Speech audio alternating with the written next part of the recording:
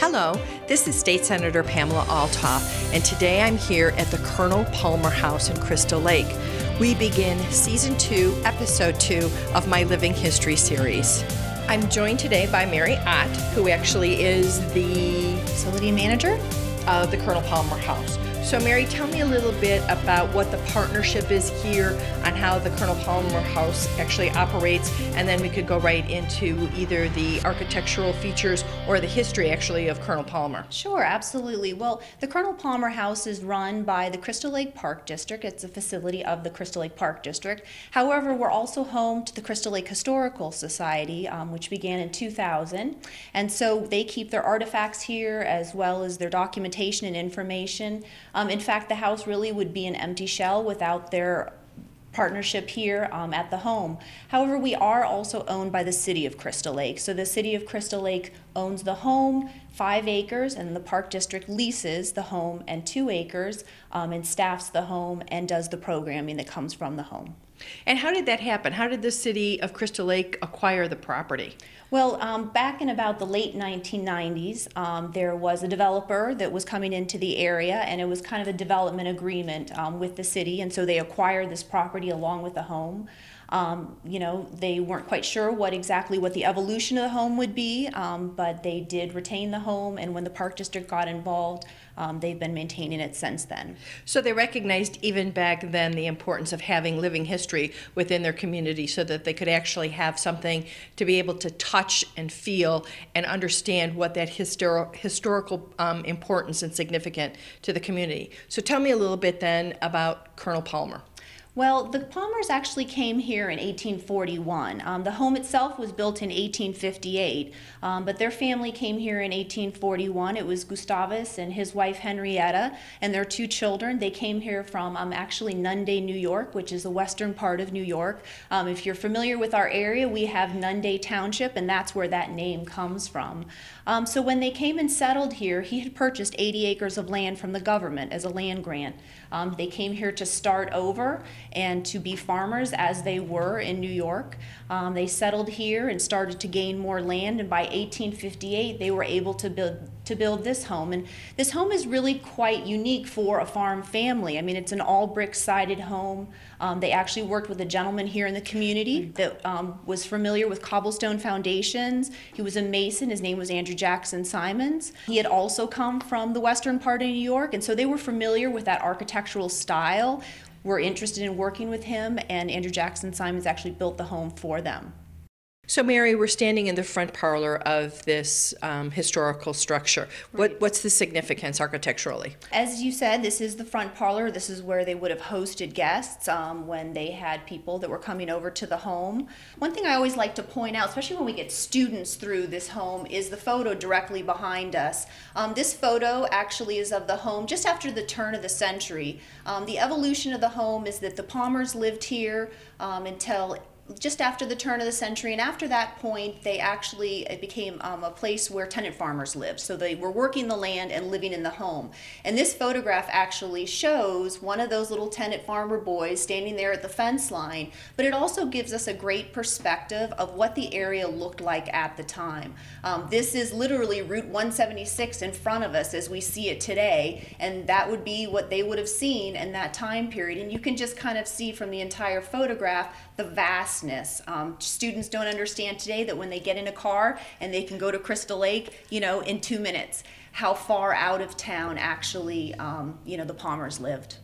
So Mary, we're now in the back parlor as opposed to the front parlor. Yeah. Tell me a little bit, my understanding is Gustav was relatively an important civic figure here in Crystal Lake. So talk about the relevance of that and how this home would have been used as a meeting place. And then about, again, any of the features here in the back parlor/kitchen that might be important for our viewers to see. Absolutely.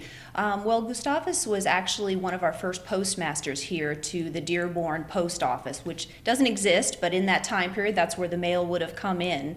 Another really important detail is that he was one of the founding members of our local Mason organization here.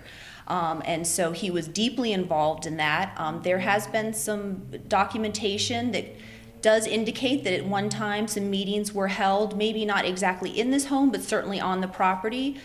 Tell me too, I understand this home is plaqued on the National Registry? Yes, it's on the National Historic Register, and one of the main reasons that it was able to obtain that is the fact that this home it hasn't modified very much. There's been very little. It actually is on its original foundation in the spot where the home was built in 1858. And so it was able to receive that designation, and we are the only one here in Crystal Lake that is on the National Historic Register. Yeah.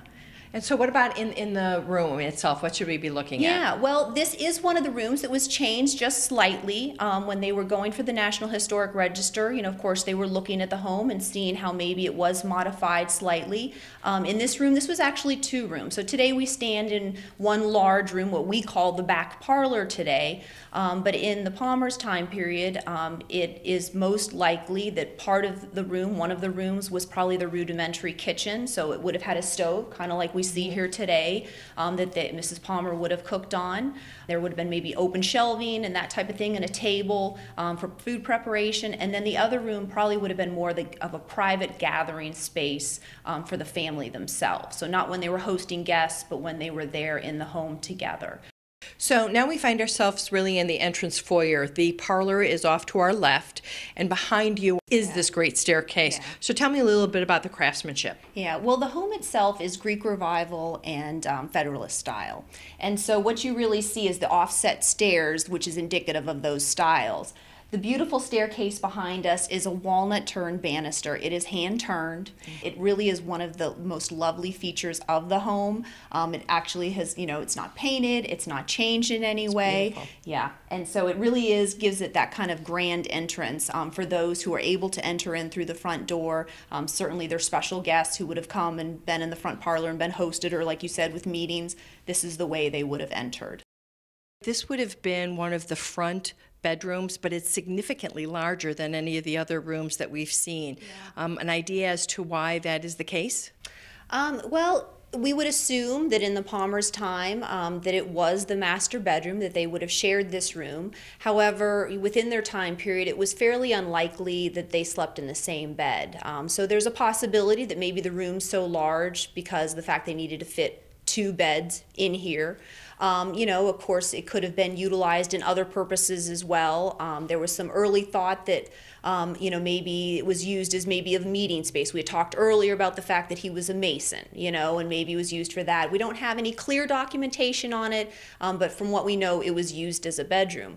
The interesting thing, though, is the home evolves and we start to get changes. As I had said, first it went to tenant farmers after the turn of the century, but by the 1950s, actually, it was sold for the Palmer family. The gentleman who purchased it, it was post-World War II, and he turned this home into a duplex or into a 2-flat. And so this room actually was utilized as that family's living room. Certainly. Yeah, and it was perfect size. The bedrooms then behind us were their bedrooms, and the addition that's above our kitchen today was utilized as their kitchen and kind of their bathroom area. We're standing in a room that is currently 1 room, however, it was 2 when the home was initially built.